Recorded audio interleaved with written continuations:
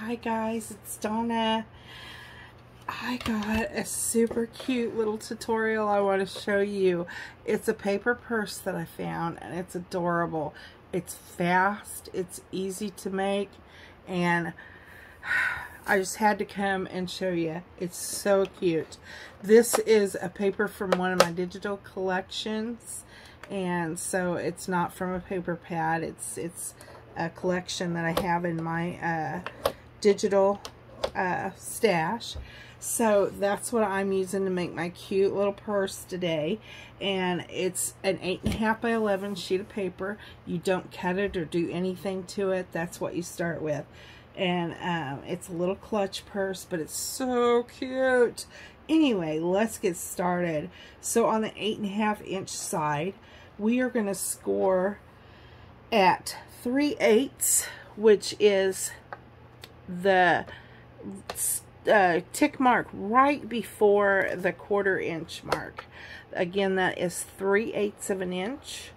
And then we're going to score at 1 7/8, which is the tick mark right before the 2 inch mark. Again, 1 7/8. We're going to turn our paper completely around. 8.5 inch side on top again. And again, the same score marks. 3/8 of an inch. And 1 7/8 of an inch. Super easy, huh? And then we're going to turn it, and on the 11 inch side we are going to score at 1 3/4 of an inch. That's our first score mark. 1 3/4 of an inch. We're going to score at 2.5 inches. Again, 2.5. Then we're going to score at 5 1/4 inches. 5 1/4 inches. Then at 6 3/4 of an inch. 6 3/4 of an inch. Then we're going to score at 9.5 inches. It's still in frame. 9.5 inches. And on this side, our last score mark will be at 10 1/4. 10 1/4. And then hopefully you can see these score marks. You've got the two smaller ones on this end, and then you've got the one larger and the smaller on this end. So we're going to turn this with the one with the larger and the smaller, because this is going to be your top flap. And you're going to come in at 1 1/8, which is the first tick mark past the 1, and you're only going to score to this third score line down here. 1, 2, and 3. And then again over here you're going to score at 7 3/8, which is the score mark right before the 7.5, and again only to the third score line down. And that is all the scoring that you're going to do on this piece. On our next piece, let me grab a little chunk of paper here.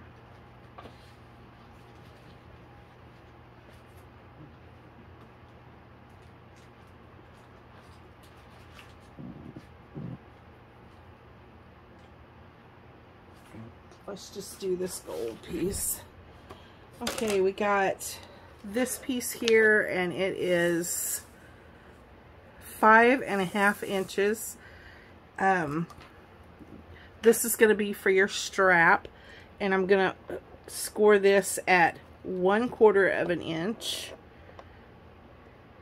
1/2 inch, and then again at 1 3/4 of an inch. I'm sorry, getting a little confused here. And then I'm going to cut this off on the 3/4 of an inch mark. This again is going to be for our handle, and I'm cutting on the right side of the score mark.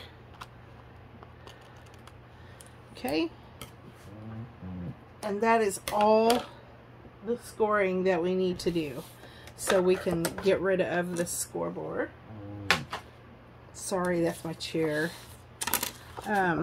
So let's fold and burnish all of our score marks.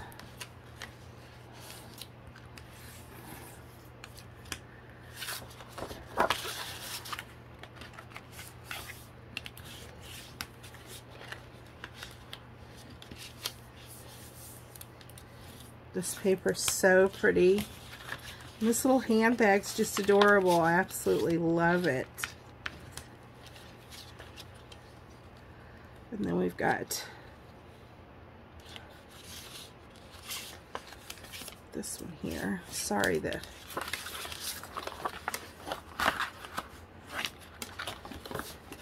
camera holder's kind of in the way. I can't see very good.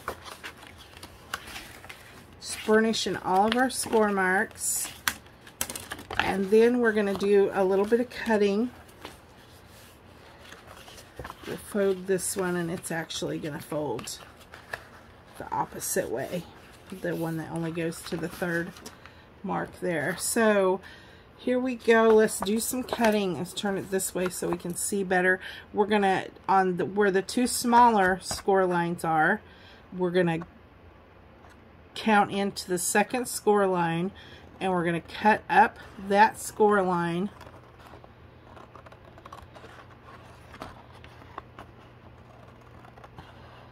all the way up to the fourth score line. And then down here we're going to cut this piece off. This is going to be our tab, and then we're going to cut the outer piece off. And I'm going to cut this one at an angle, and then I'm going to wedge these pieces here. That just helps it close better. So then on the same on this side, cutting up this score line, the second score line in, all the way up to the fourth score line, cutting off at the third score line, and then take the outer piece off because that is our tab. And again, I'm wedging these pieces. And then we flip it around to the other end, and we're going to take this piece off into the third score line and cut down to the second score line. And then we're going to cut that piece completely away. Cut all of that away, just like that. And the same on the other side. This is so easy, you guys, and it's so cute. It's absolutely adorable. There we go. I'm just going to wedge this piece here a little bit. Alright. Oh, I'm so sorry. Oh my goodness. Okay. And then I want rounded corners on my flap, so I'm going to use my corner punch here, and I'm going to round my corners just like that. Let me get rid of all this, get it out of the way. And then I'm going to go ahead and do my little flap, or my handle here, so it can be drying while we're putting our purse together. This is so cute. This is just adorable. I love this little purse. And I don't have any tape out here with me, so I'm gonna have to use my glue, but this, I'm telling you, the glue doesn't work very good for the gold paper. It leaves it wrinkled, looking kind of shabby, I think. So I probably shouldn't have chose gold unless I had double-sided tape out here. I knew better. No, I didn't. Yes, I did, but I wasn't thinking. I'm sorry. Sorry. So there's our little handle piece. Of course, I got glue all over it. Doggone it. It's no big deal because you take a little wet tissue or a baby wipe or whatever, and that glue comes right off of it. So, not a big deal.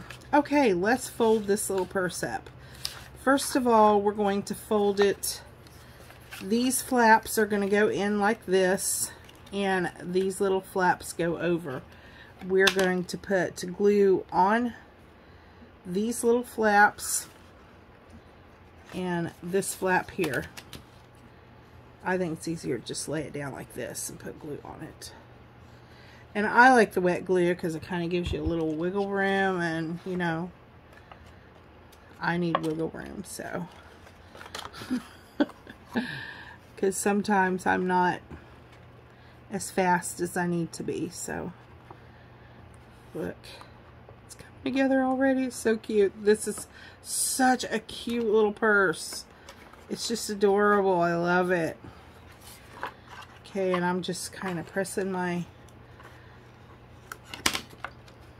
side or my pages down so they adhere good. And the same on this side, the bottom flap and this little flap here, and this flap goes in and on the bottom, and this one right here.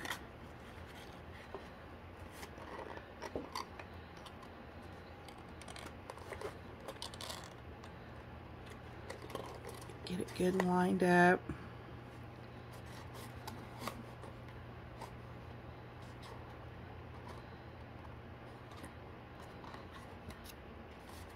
Super cute. Oh, that's cute. And then these fold in. This one's going to fold over and in like this, so it folds the box completely up. Look how much room's in there. How cute is that? Fold this one over, push these sides in, fold this one in, and then your flap comes over like this. Look at that. How cute is that? Oh my goodness. And then I'm going to take this and just give it a little curve here. I'm going to bend these ends out like this. We're going to put some glue on there and then adhere these to the top. And that's our little handle for our purse. Oh, this is so cute. Sorry guys, I love this so much. It's so super cute. Okay, and then I've got these two pieces here because they are going to be my closure. You could poke holes in these and put brads on there that hold them better, but the glue holds good once it starts to dry. So I'm going to use the white for my background.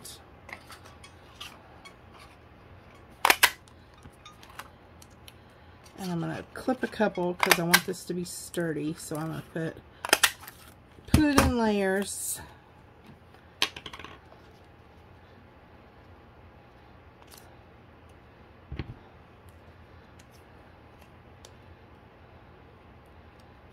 And I don't know if you noticed, but I kind of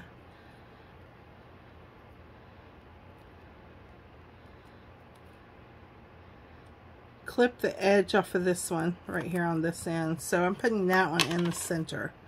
So if you guys don't tell, I promise I won't tell, and no one will ever know. Okay,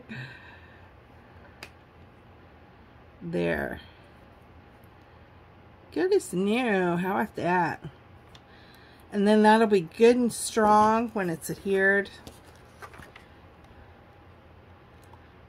Probably shouldn't use the gold bins. I'm using the silver here.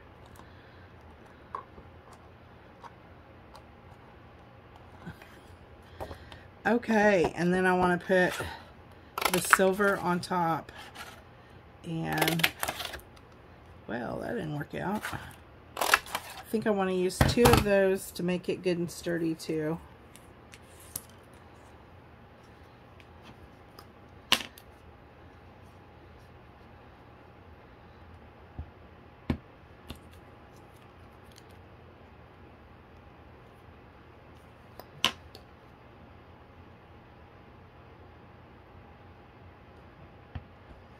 Then I'm just going to adhere these in the center of this.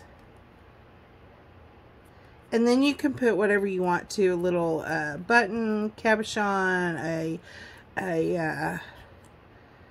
I will probably make a bow and put a bow in the center of this. And then what I'm going to do, what I like to do is put glue on half of this. And then I'll use this as my closure, and I just glue this to the bottom of the purse. Make sure it's centered best you can. I just eyeball it, glue it to the bottom only, and then you can stick your top flap underneath it, and that will be your closure. And you can see I got some glue on that. And if you take like a baby wipe or just a wet tissue or something, that will come right off, that glue. So,